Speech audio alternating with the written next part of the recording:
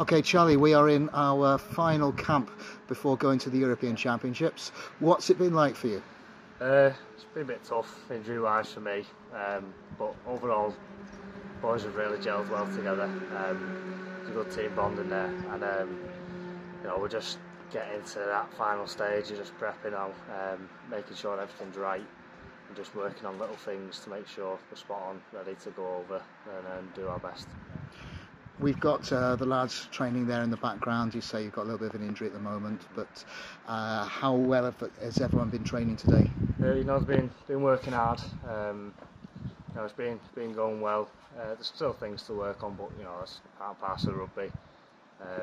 But overall, it's definitely improved from what we were, and I can see that the lads are really getting the hang of it properly, and they're doing well, ready to go.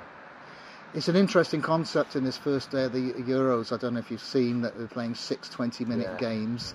You may have done 9s before, but this is 13. So what do you think is going to happen? How do you think we're going to cope with all that? I think it'll be a lot of roll-on, roll-off stuff, plenty of subs. But I think as the day goes on, fatigue will kick in, and it's about mentality and things like that, and making sure you don't switch off in the games.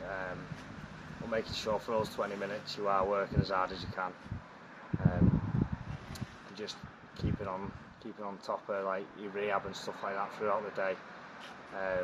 Recovery, making sure you're ready to go for the best of times and the worst of times in the games. You've got a northern Widnes accent there. Tell me a bit about your Welsh heritage. So my dad is from Swansea. Grandparents from Swansea. Well, most of my family's just from Swansea really. But then my dad moved up when I was born, about 17 years ago. I moved up to Widnes. I was born then, and my brothers then played for Wales, and I've just kind of followed in his footsteps. And my dad's always pushed us to come down to Wales and always keep part of our heritage really.